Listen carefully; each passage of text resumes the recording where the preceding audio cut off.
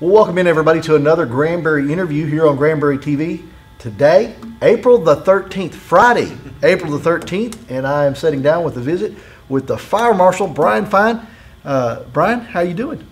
Good. It's Friday the 13th. Well, I'll tell you what. Yeah. Stay away from the black cats today, and any ladders. Just try to avoid. Kind of hard in the fire business to stay away from ladders, though. Yeah. Just don't walk under them. Just don't walk under them. I know that this time of the year, we're getting into that, spring is officially in full force. Right. And we're getting into where the school kids are fixing to let out, but the temperatures are beginning to creep up there. And I know a lot of people are concerned because there's been some talk about a burn ban. And you've explained it to me, and I thought we'd let the viewers hear a little bit about it. Yeah, the burn ban that was on the agenda for this last court, it was actually tabled for now because some further discussion needs to go into it. What it is, it really has nothing to do with the conditions out there right now. Everything's green. It's actually a good time to burn. The winds are down. We're getting enough rain to keep things green. So it really has nothing to do with those dangerous conditions that we experience every summer and all that. What this comes back to is that wonderful thing that's been going on with the EPA and the non-attainment. And what we're trying to do is, Commissioner's Court and myself have been kind of looking at some different plans with it. And one of the things some other states have done and other counties have done is implement, and we're going to change it to where it's not going to be a burn ban, it's going to be burning restrictions. And what it is kind of taking some of the things that people are able to do during the winter months and restricting it down during the summer, because that's when there's more impact on the ozone layer, and that's what the EPA and all that's monitoring. And as an example, one of the restrictions is if somebody's got a large area that they're clearing to brush and they've got 20 big brush piles out, right, under the way that things are written out, they light all 20 off. Well, you're putting a lot of smoke and a lot of carbon, a lot of stuff up in the air. And so what this one would propose is one pile 60 by 60 for every 9 acres. So you can't light off all, and it has to be on a 9-acre lot type thing. So you can't light off all 20 of those at one time. So some stuff like that we're just looking at doing. Other than that, really the way it's written is hand in hand with the way the laws are now. You cannot burn anything other than brush. That is the only thing legal to burn in the state of Texas. No household trash, none of that stuff. And we get people burning furniture and all these other things. And the way the laws are now is if you're burning something other than brush, it's a minimum of a Class C misdemeanor, depending on what it is. If it's anything with rubbers, asphalt,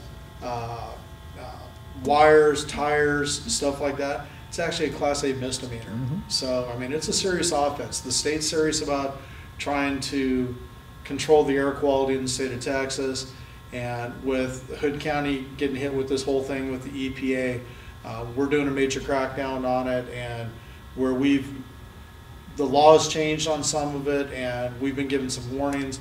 We're now at the point where we've got enough media out there, put enough out there with the EPA side of it, that okay, we're done writing the warnings. You're going to have to go explain to the judge why you did what you did. Exactly. And all that, so. You have to be responsible, and I've even seen people, take out like paint cans and stuff they had in the shed and put that in there. And when you get into burning of the chemicals and stuff, you could really be facing a serious charge if you got caught doing that. Yeah. And ignorance of the law is no excuse. And like you say, there's been enough information out there and Hood County and Granbury in and of itself has been at the forefront of making resources available to people, bulk days, certain days that you can take and get rid of these items without having to burn them. Right, and the Citizen Collection Station, a great project. For people that are burning some of these things, I tell them, you realize that this ticket is $250, $500, depends on what the offense actually is, to where for $25 you can take a tandem axle trailer fully loaded down to Citizen Collection Station. We've got the free brush collection on Wednesdays. So we've got these different avenues out there for these people to where, we've got normal trash collection, so, pay the $30, whatever it is, to have a trash service. It's a lot cheaper than the ticket. One ticket is a year's worth of trash service, so to speak. And yeah, use these avenues. Don't be burning the stuff. Burn and brush, that's fine. You got some trees down, you need to clear some leaves and stuff. All that. That's fine. Do what you got to do. Providing there's not a burn ban, and use common sense, obviously, when you're doing the burning. But yeah, the state of Texas says you can burn brush, and you can only burn brush generated on your property, and that's one of the other issues we've had. There's been some tree services that will go clean up your property, then they bring it back to their location and burn it. Well, no, that's not happening. It's and like I said, we're really, because of this EPA stuff, we're really trying to show that we're trying to do everything we can to make the situation better environmental wise. And bottom line is if we can't achieve the goals we want to achieve, all of our vehicles, we're going to pay the price on it. Instead of paying $14, whatever it is, for an inspection sticker, we're going to have to go get them smogged now. Yeah. So now you're bumping up to 60 bucks, 60, 70 bucks. Not to mention the cost on the different businesses in the area that do inspections that are going to have to retool or go out of business because they can't afford the equipment. Yeah. So it's a lot easier just on the enforcement side and on the county commissioner's court side to put some restrictions in there to increase the enforcement on it, and see if we can bring this back under the levels that the EPA wants, and maybe keep us out for a little while longer on it. And so we're trying to, ultimately we're trying to do what's right by state law, and we're also trying to do what's right by the citizens of the county. Absolutely. So. Do y'all still have that program on Highway 51? I know that last year I took a big advantage of it, took some brush down there, right. And then they actually gave me a bag of mulch. Right, yeah, that's every Wednesday.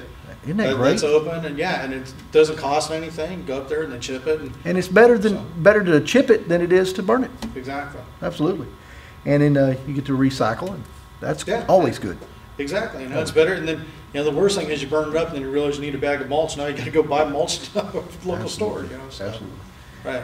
Well, moving on, I'll tell you, one of the big things about your department is the amount of training that you have to go through just to get to be a professional that you are. But you always have to have continuing training and education and stuff like that. And I know that y'all are still doing that. And yes. You want to touch on some of the certifications and some of the stuff that y'all been going through? Sure. There's been a big change on the fire investigator side nationwide over the last 10, 15 years. And where it went from initially, it was kind of, you were taught and it was handed down from generation to generation as you got trained on different things. And that's how you recognized different signs of different things in the fire, what pinpointed the origin and all that stuff. And like I said, about 15, 20 years ago, really started doing the push towards the scientific side. And now that is everything we do with the investigation is based off the scientific method. And we have to have our hypothesis and develop our theories on it and go out there and prove and disprove our theories. And it's really changed, our reporting structure, where if we can't absolutely certain say this caused the fire, then we have to leave it as an undetermined fire. Now we can put probable causes in there, but if we can't 100% say that's what caused it. Now, in order to say that's 100% what caused it, we have to have the education and training to do it. Absolutely. We go through classes on explosives, classes on fire behavior, fire dynamics. We go through classes on the motivation for the fires, as far as arsonists and stuff like that, ethics, the scientific method itself on how that works with proven or disproven theories and how to develop it and all that. One of the things that I actually wore the shirt from it today is I went last year, went up to the National Fire Academy in Emmitsburg, Maryland, and which is it's an honor to get accepted to go there, and did a 2-week course on fire and arson investigation. And it was really neat because one, we had our classes made up of students from all over the United States. Two is our instructors are all ATF instructors. Oh, wow. So ATF is the premier authority when it comes to fire investigation. And we spent 2 weeks up there, and we went through everything from courtroom testimony to electronics and electricity and residential electricity and all that stuff. And they showed us some of the old myths that are out there. One of the things that as an example, and don't do this at home, but the instructor threw a light that was plugged into a bucket of water, and then had one of us put our hand in there. Well, I can tell you it wasn't me that was the first one to do it, but to prove that, you know, with the ground fault interrupts, how they work and how they don't work, and how you can get, you're okay with the way electricity behaves and all stuff. So there's a lot of stuff like that, and then it culminated the 2 weeks with, we did, they've got these cells up there, they're basically one-room buildings, and they went into 6 of them, and we broke up into teams. They set different types of fires in all 6 of them. And there were some pretty elaborate ones, there were some pretty basic ones that were squirting lighter fluid on the floor and lighting it off. But there was others, like ours was a rag shoved inside of a heat lamp, put on a timer, and all these different things. And this thing is completely consumed in the fire. Well, then we come in as a team and we have to do the investigation. Neat thing about it is they have everything that was used in that room. We can actually go and get the duplicate out of the supply room so we can prove and disprove theories and all that stuff. Which is what sometimes on the county side we don't have the option of going to spending money and buying a light to see if it will do what we think it'll do. And if it's a lot of the times if it's not something that we believe is criminal related, then we'll leave that up to the insurance company to complete. And you know, if they think Mr. Coffee caught a fire on the counter, then they can go and prove that through their labs. But so yeah, we do a lot of training on that. Jessica Sanchez, one of my deputies, actually just went through the same class, just got back a couple weeks ago from being up there. And other than that, we're always going to local training. We do part of the Tarrant County Arson Task Force, which the name kind of is wrong now because it's not just Tarrant County, it's Wise County, Parker County, Hood, Johnson County are all part of it. And we have a monthly meeting, and that's the first 2 hours of our meeting is actual training on different things. And we do anything from training on rights warning waivers and search warrants to actual fire investigation itself and all. So yeah, we keep busy. And the thing is we have to abide by NFPA code 1033, which tells us what our educational requirements are. And it goes through, and that's one of the things it says you have to have continuing education beyond your basic level. Man. Yeah, so we're averaging probably about 80 hours a year at least in education. See, I might have gotten into this field, but I'm just not good on the education part of it. It's, you know, I love it. It's really fascinating. I got a chance to go to New Mexico about 3 years ago. And the nice thing is like New Mexico and this one up at the National Fire Academy, we have to pay the money up front as a county, but then we get reimbursed from the federal government for going to these classes. Oh, wow. So it ultimately doesn't cost the county anything for us to go, See there. other than our paycheck while we're there, which is great. I got a chance to go to New Mexico and spend a week there, and it was, the entire week was an explosion investigation. The cool part is, you know, for me was we got to learn about all those things, and then we got to go blow stuff up. You get to blow stuff up. Yeah, we built a room, or they built a room. We'd go out there, see what the room looked like beforehand, set different levels of explosives off in there, and then come out and see what the effects of different types of explosives are on the building. And yes, I mean that's stuff that we need to know, and it's fascinating, and you know, it's fun too. So Absolutely. anytime you get to blow something up, it's fun. You know, Legally blow something up. Yeah. No kidding. I mean, what a cool job you have, and you know, in your job you get to meet a lot of people, and you get to make good relationships. I want to know how in the world y'all got so good in with the Easter Bunny, because I was at the celebration that we had this past weekend, and I saw him arriving on one of y'all's fire trucks. Yeah, that was Granbury Fire Department. I don't know what strings they pulled, but you know. What is up with that? Easter Bunny, Santa Claus, you know, every Christmas Santa's on a fire truck. So all across Always on a fire truck. Yeah, all across the country. So yeah, it's. So y'all are in with the big connections. guys. Yeah, we got the connections. That's right. Most definitely. Most definitely. I tell you what, and speaking of connections, something I touched on with Sheriff Deeds, and I wanted to give you, a platform to talk about it a little bit, because it's at the forefront of everybody's minds. You know, we had some devastation that hit the Metroplex recently with the tornadoes, and we are in tornado season. Right. It also, the wildfires that we had over in Possum Kingdom last year and up in that area, and then of course with the plant here locally. Let's talk a little bit about emergency response, and we have the fine facility over there at the Sheriff's Department, and let's talk about your role, because you're kind of like the big dog. Yeah, that's my dual role, fire marshal and then emergency management coordinator. The judge is the emergency management director for the county, and my office, the emergency management office portion of my office, is all about developing the emergency plan for the county. And we pretty much try to predict any type of situation we can have. All hazards is what we call it. All hazards plan, where we go through and, believe it or not, I mean, even up to tsunamis, what if that were to happen? You know, likelihood is down at a 1, because it's almost impossible to have happen, but it's still put in there and part of the plan. And then we pay more focus on tornadoes and wildfires and issues with the plants and hazardous materials and stuff, and develop the plans for the county. And in doing that, we have to coordinate with all the different county departments, the sheriff, and actually not just the county, but the cities. Each one of the cities and the unincorporated areas of the county are part of this plan, and we coordinate with Granbury PD, the Hood County Sheriff, DPS. I mean, any resources in the county, we've identified and worked with them and developed different areas of this plan. And if something were to happen, we can go to it. It's a playbook for us, and we can go to it and say, okay, we've got a disease outbreak in animals. What do we need to do? Who's responsible for it? Okay, well, animal control is, Texas Animal Health is, and start going to there. Then we get state health services involved, and it outlines step by step what we need to do with it. All of it is done with the Emergency Operations Center as our focal point, and like I said, the sheriff touched on that. That's over at the Law Enforcement Center, and that is where the meeting of the minds is.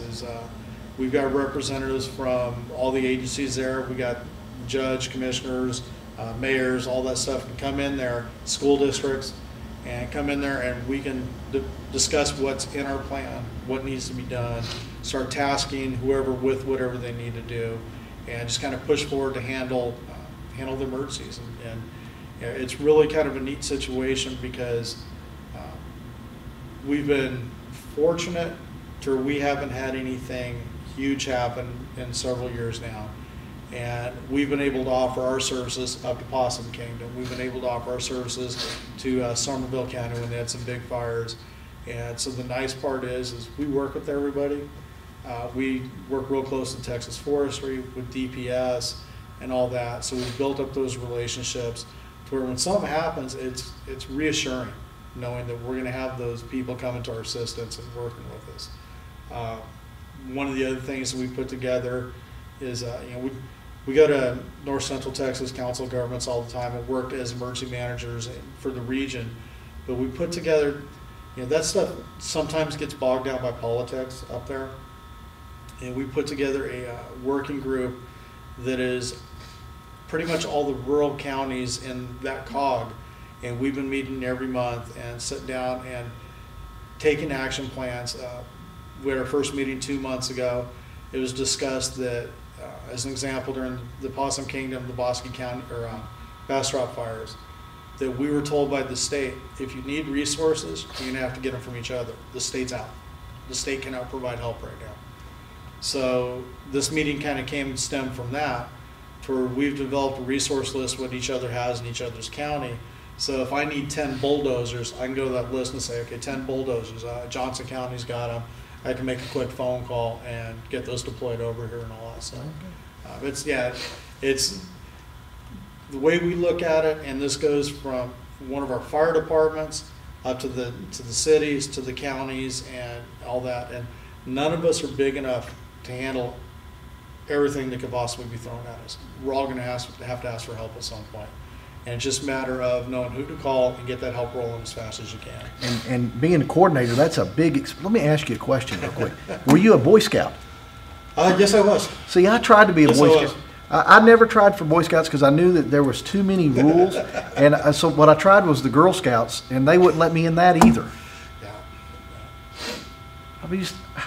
I just can't win. Probably because you're eating all the cookies, right? Well, yeah. Instead of selling them? That too. That would have been my problem. I love those cookies. I love those cookies. But a coordinator job, a very, very expansive job there, and having to work with the other counties and coordinate all that on top of your duties. Boy, that can get daunting at times. Oh yeah, it never. Yeah, that's kind of the neat thing right now with the weather cooperating the way it is on the fire side. Right. It gives us a chance to go back and review and update some of the emergency management stuff. We're working on some programs with, as an example, the county buildings do not have a identified, and I don't want to say tornado shelter, but an identified safe area in them. And we've been able to go through and do that. We're going to start getting signs made up and put in those county buildings, not only for the county employees, but for the public. Let them know that, okay, if something happens and we say it's time to take shelter, here's where you go in that building. So you heard it right here.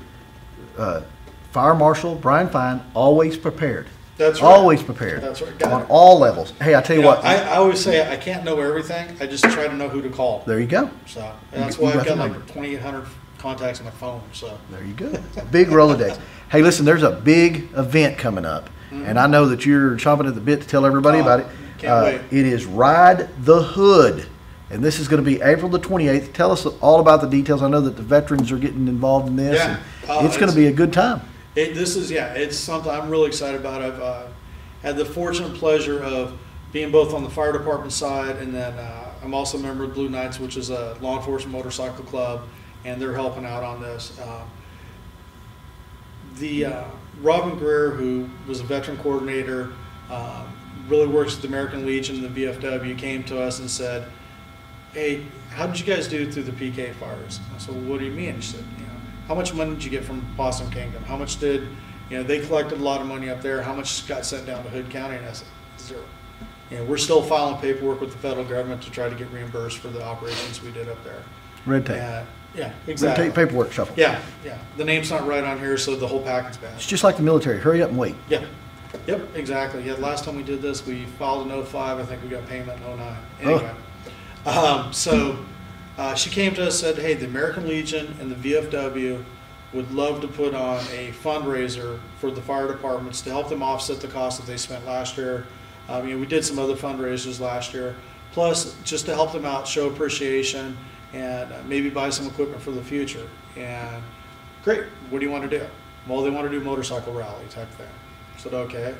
Well, that evolved into motorcycles, antique cars, Corvette clubs. Oh, wow. Heck, if you just want to drive in your own personal car, come on by. And it's going to start at be on April 28th. It's going to start at, registration opens up at, I believe, 8 a.m. to 11. And it'll be at the VFW out on West 377. And it's $25 a vehicle. And I think it's $5 for each additional person in the vehicle. And what we'll do is we've got the route already laid out. I wrote it 2 weeks ago, and it's beautiful. And we'll start there, and we'll kind of go to Toller Fire Department, and then up through Lipan, back out, and eventually out through Crescent and through Pecan. We actually got permission to go through Pecan on the route, which that's a great route. Oh yeah, especially on a bike. Oh yeah, and come all the way back in, and then end up at the American Legion over off of Davis Road, and it's about 110 miles for the whole route itself. And what it is we'll go by each one of the fire stations, and each one of the stations will have water, have the stations open up so you can go see their equipment and all that stuff. But they'll be doing some little special things there. They'll have, I know one's got some leather jackets and stuff. One's got a set of leather. Some are going to do 50-50 raffles and do all these different things in the stations. And just kind of have fun, get out, see parts of Hood County that you haven't seen before. Get to see all the stations. I mean, we've got a lot of people that really don't realize they're as close to the station as they are, or where their station's even located at. So do that whole route, and then when they end up at the American Legion, we'll start gathering up the information on the raffle winners from the various departments. We'll announce that. But there's going to be food, there's going to be a live band, and that's all included in the money that you paid up front. And the neat thing about it is the money is going to get divided evenly between the fire departments. So whatever they make, it'll get cut right down, into equal portions, and each department will get something. The Texas EMS is getting involved, helping us out. My office is doing some stuff. We kind of planned the route and all that to make sure we got by everybody, and it's going to be a lot of fun. I'm really looking forward to it, and it's going to be, I said April 28th. April 28th, Ride the Hood, and let's give them a number that they can contact. Do you have a number they can contact? Yeah, actually, they can call my office, and it's 817-579-3699. 3335. And if you need more information, we can get it to you there. I know I've got flyers and stuff at the office to where, matter of fact, I'll send you guys over one so you've got the information. Maybe put a slideshow up on the screen or something. Well, you won me over because you said a good cause to help the firefighters, Right. And then you said food. I heard the food part in there. Yep, good cause, live music, and food. Food. And food. Love food. And like I said, it's a beautiful ride. We did it a couple weeks ago, and like I said, there was. I get a chance to see a lot of the county. Most of the time, I'm going somewhere. Especially out in the remote sections, don't get a chance to really look around. And we did the ride. I was on my motorcycle, and we had a group of about 6 of us were kind of pre-running it, making sure that we had all the route the way we wanted it. And there's a lot of beautiful country. Oh, I'm telling you. Especially this time of year with the green and all that. Oh, yeah. It's gorgeous. And April 28th, that's going to be a great day. Your weather-wise, if you're on a bike, this is one of the best times to be out on a bike. It's excellent. And then on top of that, you're going to be riding with a group of a lot of people supporting a great institution and some great people. So, yeah, this is going to be great. If you can't make it at 8 o'clock, like I said, registration is open 8 to 11. And what the plans are is, as a group comes in and they register, they can take off and go on the ride then. Yeah, they'll have a copy you of don't the have to route. wait to everybody. We're not going to send 500 people out at once. It's if you get a group of 10, come in. You get a group of 2. You're by yourself, whatever.